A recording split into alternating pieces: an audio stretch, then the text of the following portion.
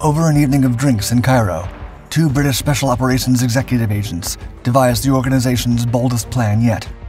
During the Axis occupation of the Greek island of Crete, the two men hatched a plan to kidnap the feared Friedrich-Willhelm Müller. For Captain William Stanley Moss, barely 18, the mission was his first chance to shine within the top-secret SOE. But for Major Patrick Leigh Fermor, who'd been present during the invasion of the island and seen Muller's savagery against the population firsthand, the operation was personal.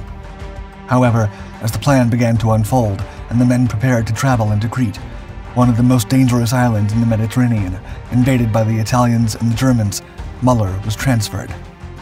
After evaluating the immense risks of such an operation, the SOE had two choices: to cancel the mission outright or to go on with it. As part of the United Kingdom's most elite spy and covert operations organization, the decision was clear for the two men: to face the danger and parachute into Crete to claim their prey.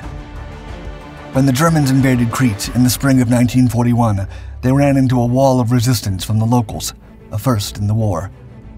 As the Wehrmacht began to arrive in the Mediterranean location, enraged Cretan civilians armed themselves with knives, axes, and scythes and fought off and attacked paratroopers, sometimes even with their bare hands, inflicting many casualties and becoming a constant threat to occupying forces. This resistance movement remained active throughout the war. It was heavily supported by the British, particularly the Special Operations Executive, a secret branch of UK intelligence established to conduct espionage, irregular warfare like sabotage, raiding ops, special recon, and resistance support. In the late summer of 1943, two young SOE officers, Captain William Stanley Moss, a recent recruit, and Major Patrick Leigh Fermor, met up for drinks and came up with a daring mission: to kidnap General Friedrich-Willhelm Müller. The commander of Germany's 22nd Air Landing Infantry Division and Crete's governor, Friedrich-Willhelm Müller, rose to infamy and earned the nickname the Butcher of Crete due to his brutal reputation. Despite the dangerous nature of the mission, the proposal was quickly approved, and after undergoing training at an SOE camp, Leigh Fermor, Moss, and two members of the Cretan resistance, Georgios Stavrakis and Emmanuel Patarakis, set off to Crete. That night, the group took off in an aircraft from Egypt, planning to parachute into enemy territory, as was standard practice for the highly trained SOE agents. After arriving near the small drop zone, lousy weather began to shake their plans. After successfully parachuting, Major Leigh Fermor was rapidly descending upon Crete when he noticed the aircraft was forced to leave due to bad weather, and he watched it disappear into the night. Upon landing, resistance fighters immediately hid the agent. Leigh Fermor met up with a fellow SOE member and military advisor to the rebels, Sandy Renda. For 2 months, the major hid, as the remainder of his kidnapping task force attempted to land 8 more times. Finally, on the night of April 4th, a motor launch brought the men close enough to the island's south coast to row ashore in a dinghy. The party marched across Crete's mountains toward the village of Kadtamanitsa, where they met Mickey Akomianos, the agent in charge of SOE operations on the island. Akomianos, who held a grudge against the Germans as his father had fallen while fighting the Germans during the invasion, told the party the disastrous news. Only a couple of days prior, Muller had been replaced by Major General Heinrich Kripe, a decorated veteran of the Eastern Front. Despite the initial shock and disappointment, Commander Leigh Fermor decided to go ahead with the plan, only changing the target. The squad was complete, and the abduction operation was in full effect. While Moss stayed hidden, holed up in the nearby mountains with the resistance, Major Leigh Fermor, who could pass for a native, set off on an adventure with Akomianos. Disguised as peasants, the men took a bus to the capital city of Heraklion, and then walked for 5 miles to reach Kripe's villa. General Heinrich Kripe lived in a large house in the village of Knossos, which, according to legend, was once the location of the famous Labyrinth, home of the vicious mythical creature, the Minotaur, where he feasted on his victims. Kripe loved ancient Greece. It was no accident he chose to live in a place soaked in myth and history. According to post-war correspondence, General Heinrich Kripe was never popular among his own men for many reasons.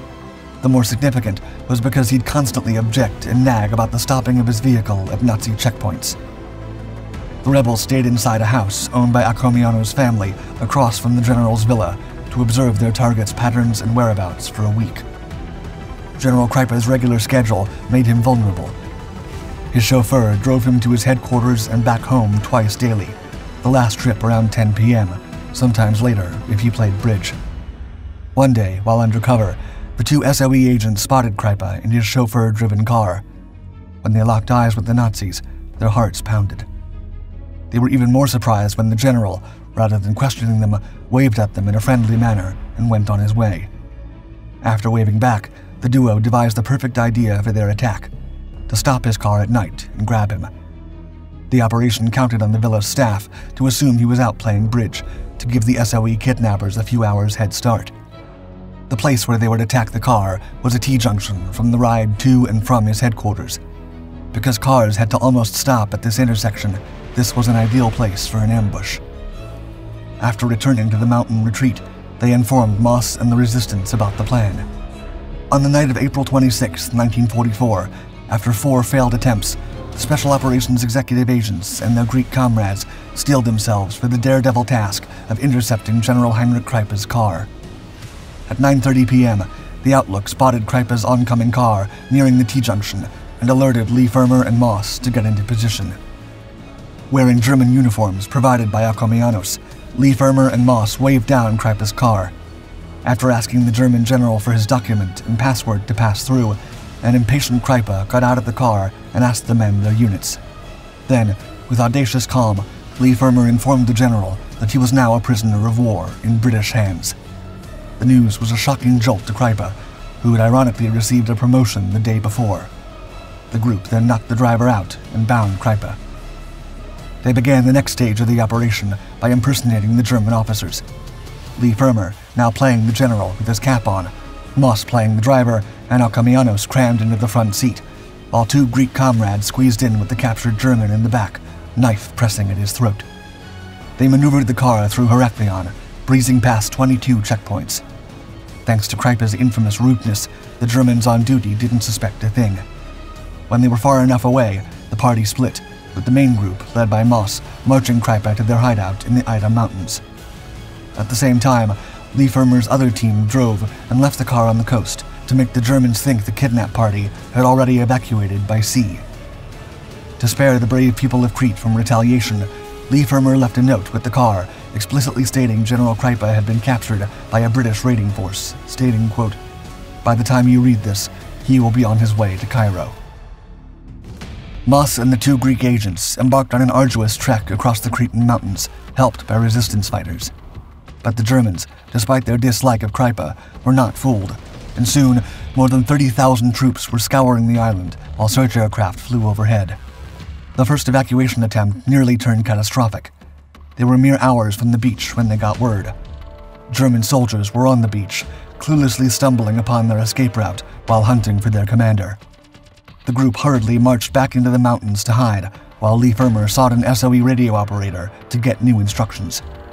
At this point, the Germans were hot on their trail, just an hour behind.